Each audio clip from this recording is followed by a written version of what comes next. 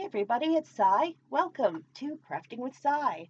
Actually, it's a little bit of a dual thing. Actually, it's Plan with Me because this will eventually go into my planner. So I think I'm going to call it Plan with Me, just so that people who are following the series will not miss it. So, as you can see, I've been working with my favorite Distress Inks by Ranger and Tim Holtz. So, I've been doing a lot of it already today, and I've come on the camera just to show you what I have been doing and then show you what I've done. But I'm just going to give you a quick short demo because the amount of pages I've made, you did not want to have been watching that all day. So let's move the ink out of the way. I'm working on a piece of glass. And taped to the piece of glass is a piece of paper, but it's taped to the other side. And that is to give me a guide as to where I want my ink to go, and also the white helps me to see it better. So, I've been coloring pages to go in my planner, and these are the sizes. And so, these are not for every day. These are not for my sort of everyday, like weekly spreads or anything like that. These are for pages that are going to spend a bit more time in the diary. Things that may even, come with me across years and years. So it might be a bit laborious of a process to do for every page in your diary, but who am I to judge? So here's what I do. I've run out of actual paper that I'm using to make an actual page with. So pretend this is the same size. Okay, this is the paper we're going to be distressing. I've got that. I've got a heat gun, which is kind of like a hairdryer, but it does not blow air. Or the air current it blows, there's hardly any, basically. And so it won't move the ink around too much. It'll just dry the way it is. Let's see, what else? We got our ink, we've got that, and we need a water spray. Now, this is a teeny tiny one. It's a Tonic Studios water sprayer. It takes such a small amount of water that I've been filling it up with a shot glass all day. And yeah, I think I basically used just a shot glass worth of water for my entire project. So we need the water. The water increases the sort of movability of the ink, I don't have to tell you, do I? Anyway, let's do something fun. I do love peacock blue, so let's scribble. We take the pad, we put it directly down onto our glass surface and scribble it. And let's see, let's put some purple here as well. We like purple. And now I wouldn't want to go with colors that don't mix well together, at least not in the same application, if you see what I mean. So let's do this. So I've got my ink directly scribbled onto the surface. I'm just going to get it wet with a couple of little spritzes of water. It's going to bead up. If you don't want it beaded up, I've been playing with it with a little bit of like a palette knife, and that's been kind of fun. So I'm just gonna, it's not that it won't bead up because it's glass, but it's just, now I want to keep the colors separate, and I'll tell you why. It's because they can get muddy.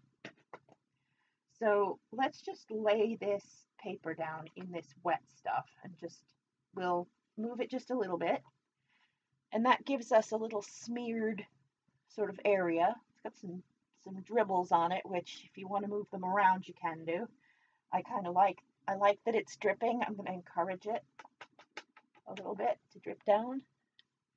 And then I'm going to take that and I'm just going to give it a little blast with the heat gun. Now what this does is it kind of sets what you're doing. Now, obviously, like, I would have wanted the whole thing covered. If it's not a big deal. You're just drying off in between, okay? So that's more or less dry now, kind of. Yeah, more or less dry. Okay, and now what if I wanted to go into the opposite colors? If I hadn't dried it ahead of time, it would have gone all muddy and terrible. So let's see what happens if we just do this. Right. It's not horrific. It's so you're going to get some little blue patches on top of these purple patches here instead of a muddy blue purple. And that's what drying in between layers does for you.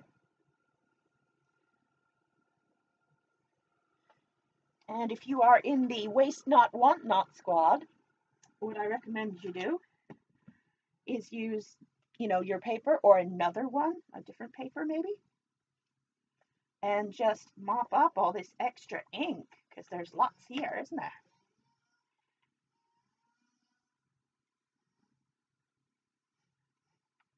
There we go. It sounds like someone's cutting a tree down outside. I'm sorry if you can hear that. This is the second. I've been up here for hours today. I've been tidying up my space. I've been making some projects, and now the sawing starts right when I start talking. That's just fate, isn't it? Now, if you want to encourage drips, there's lots you can do. If you want, you can just tap the edge and let some inertia do it, or you can take. They have these tools that have bulbs on the end that will blow the ink around while it's wet and beaded. So that's kind of a fun thing you could do as well. But do you see how it's adding sort of layers of spots to the piece every time you go in here? So that's adding some there. And what you can do as well is you can move it. And that adds more of kind of like a smeared look to it. So that's kind of fun. Now, this paper specifically, it's a funny old paper, and I've used all of it. So I don't know what this is going to do. It's going to behave differently on every type of paper you have. This one has some kind of shiny coating on it, but it doesn't look intentional, if you know what I mean. It's weird. It's lightly coated, I guess. So I'm just mopping up all this ink, or most of it. And that's pretty cool. That's a nice fun thing to have. And this is what I've been doing all day. It's kind of nice. It's one of those things you can, if you want to add more, you can add more. You just keep going, because as long as you dry this paper, get it wet again, no big deal, right? Now my pages that I'm going to show you, I've done both sides of. So let's have a look at the colors, shall we? So this is my first one, which I used tea dye and brushed corduroy on. So tea dye and brushed corduroy. Browns are great for actual distressing because, paper generally distresses to a yellow color anyway over time. And also, if something gets on it, it's going to get old, it's going to get moldy, it's going to look like that. So these are the colors that I would normally go to for antiquing, kind of. And I did both sides, and you end up with very different results. This is not a predictable thing, really. Here, I think I may have changed the colors I used a little bit. Actually, this is a little bit wet. I'm not happy with that. Why is that wet? Oh, I know why it's wet. Haha, this is going to be interesting because I think I spilled my shot glass on my finished work. So yeah, this is going to be nice. It's a happy accident. A little bit extra work. See, what happened there because of the coating was that the ink got completely moved away when it was reactivated. Not completely, there is still a wash left. Same as this one. Oh dear. You know, I might even just go back and fix this because like I say, if you dry it between layers, you can do whatever you want. So I may well go back. I mean, I'm a little bit lazy and again, not a perfectionist, so maybe, maybe not. I'm in two minds. All right, looks like the water hasn't really gone through to these other ones. Um, so this color right here, this was done using a pink color called Victorian Velvet, and it's a lovely, lovely pink color. And I used a little bit as well of the antique linen, which is this one. I love to use these two. Oh no, I used tea dye, didn't I, this time? I used the tea dye. And I've been noticing while I've been working on this that all the browns have slightly different characteristics, so they should be paired up differently than the way I was pairing them up. This vintage photo is quite orangey, as is the brush corduroy, but the tea dye has a very cool brownish tinge to it, and so that is sort of better on its own or with other colors or with this antique linen, which seems a bit more neutral. But yeah, I've learned a lot about which of these browns to use together today. Let's see, then I decided to throw some green into the mix. So it did get a little tiny bit muddy just around here. But basically, if you want to use different colors on your work like this, you can either use, for example, the pink on here, do all of your mopping up of the ink once you've activated it, then dry it, then start using the green. But no, I didn't do that. I just let it get muddy. So I'm not exactly following my own advice here. This one was yellow. It was this scattered straw here and peacock feathers, and I just let it go green.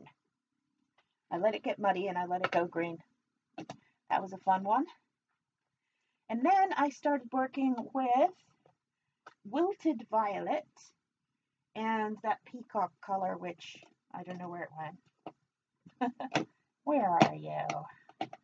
Who knows? It's probably under here somewhere. I don't know. I always lose things, but it's the peacock blue anyway. So that's, oh, here it is. Okay, so I used that and that. And I let them get pretty muddy. So you can see here, there's actually some sort of gray stripes in there where it's kind of gone all muddy. But I actually like it for this style that I'm doing. Look at that. That was not as mixed, if you see. And I just kind of, these marks are what it looked like when it got pulled up from the glass. So I just put it down, did not disturb it, and used the heat gun on it, and it dried in place like that, which is really cool. This one I believe I did with multiple inkings and multiple drying sessions. So it's got little dots on it and stuff. And that may have been an end of the session sort of clean it up side there. And I love this one. Don't ask me how I got this to do this. I have no idea. It's not something you control. So I suppose my next job really is to make some nice coordinating reinforcements, because like I said, these are not going to be just, you know, used for a day and then not needed anymore. These are going to be probably slightly more permanent parts of my diary because they're going to be my trackers, and you will see that in future videos. I'm going to be putting my tracker information on these pages that I've just made here with the process I just showed you. So hope you enjoyed that. And if you want to do this yourself, you've just seen it. You just need some ink. I recommend buying 2 or 3 colors that you like that go together and having a go yourself. So I've been Sai. This has been Plan With Me, and I will see you on the next one. Bye.